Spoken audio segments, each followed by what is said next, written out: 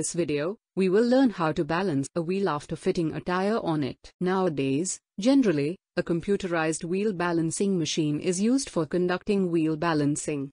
We put an applicable wheel fitment cone in the machine spindle to ensure sturdy fitment of the wheel.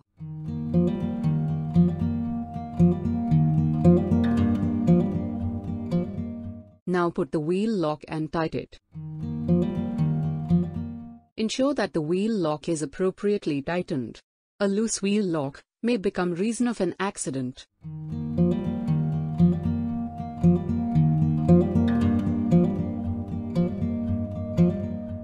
Remove sticker or any other object from the wheel. This may give wrong reading during wheel balancing activity. Ensure cleanliness while working in a tire fitting workshop, and throw any waste material in the appropriate dustbin only.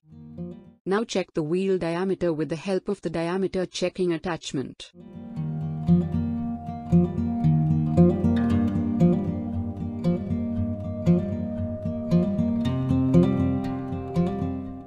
Enter the wheel diameter in the machine interface.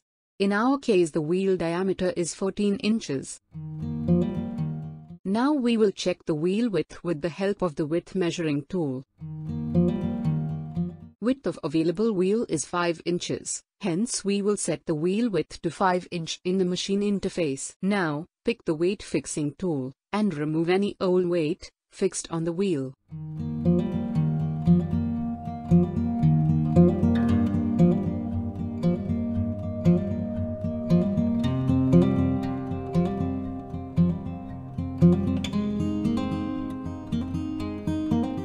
Next step is to lower the wheel safety hood and rotate the wheel. Machine interface will show the imbalance weight value of both sides of the wheel.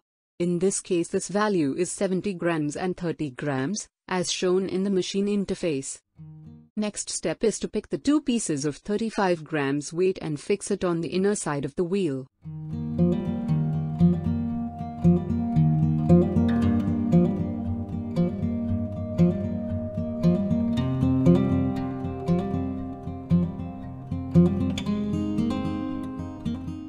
Similarly, fix one piece of 20 grams and one piece of 10 grams weight on the outer side of the wheel.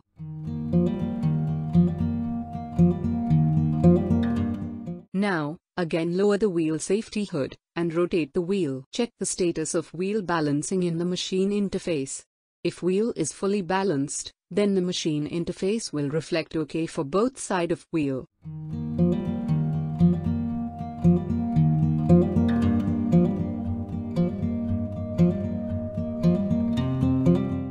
You can take out the wheel after opening the wheel lock.